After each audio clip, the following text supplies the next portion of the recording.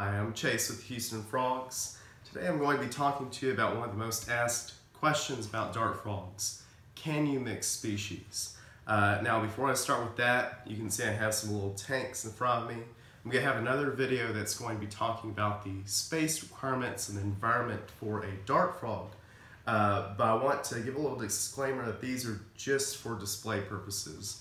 These are what we use for the shows to show our little froglets. But we don't keep them in these all the time. We actually have really nice grow outs for them, which they're all behind me. But I want to show you some examples of some common dart frogs. And I want to explain to you why, well, two big reasons that you should not mix dart frogs. Now you've probably heard about do not mix because of interbreeding. Now that's true, but the thing is there's some species that are not going to be interbreeding. It's not just the interbreeding that's a huge issue, but that is a big issue.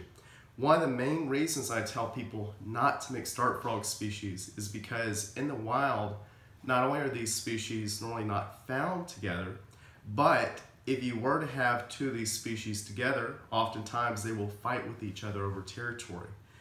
Certain species are a lot more docile, some species are a lot more territorial than others. For instance, leucomelas, which I have some fine spot leucomelas here, are very docile dart frogs. You can actually put them in large groups as long as you have enough space for them, of course, and they'll do very well as a communal frog. Same thing with Terribilis, same thing with Galax. A lot of these frogs are communal.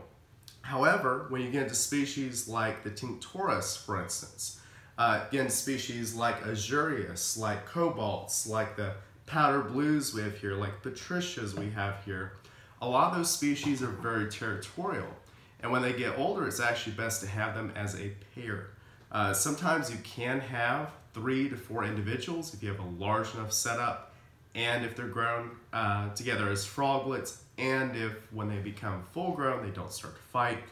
But there have been a lot of instances of having, for instance, several Azurius in a tank, and one will bully another one, and it'll stop eating, it'll start losing weight, and it'll die. They can very easily do that to other species. If you were to put in a Azurius with a Leucomela, for instance, or Azurius with one of the Auratus types, then a lot of times that Azurius is going to be the one to bully the other frog when they're grown. And that frog's going to stop eating, it's going to get stressed out, and it's going to die. So one of the main reasons not to mix dart frogs is because oftentimes it's to the detriment of the health of the animal. I know that you see all these pretty colors, we want to have all these mixed pretty colors together, and unfortunately we have a lot of instances of zoos and aquariums that give this image of mixing all these dart frogs together. Unfortunately, you don't see all the dart frogs that die because of that. You don't see a lot of the negative consequences. It's all for show. And actually, if you do see an aquarium or a zoo doing that, you should write to them and let them know not to do that. Now, we've talked about the aggression that dart frogs can display toward each other, and that being one of the main reasons not to mix them. But let's go into the conservation side, because that's another issue. If you have two species that are similar, like for instance, 2 different Auratus or 2 different Tinctorus, and if they start to breed together, then you have a hybrid species. There's actually a lot of species that have gone extinct in the wild because they've hybridized. And what you have to think about is that going extinct means that that original species is no longer around. A lot of these species are endangered in the wild. Their habitat is threatened. Sometimes you even have species that, for instance, the strawberry dart frog, because of tourism, little kids would go out and they would catch these little frogs. They would take them, have tourists pay them to take their picture with them, and they just throw away the frogs at the end of the day, and most of these frogs would end up dying. A lot of these species are threatened, on the verge of extinction, and we need to figure out a way to conserve these species. If we breed these in captivity and maintain pure bloodlines, then one day if those species do go extinct, we've had them preserved in the hobby. Another thing too is keeping the bloodlines pure. Poaching has always been a big issue for animals. And unfortunately, dart frogs, just like anything else, exotic birds, snakes, lizards, there's always going to be an issue with poaching.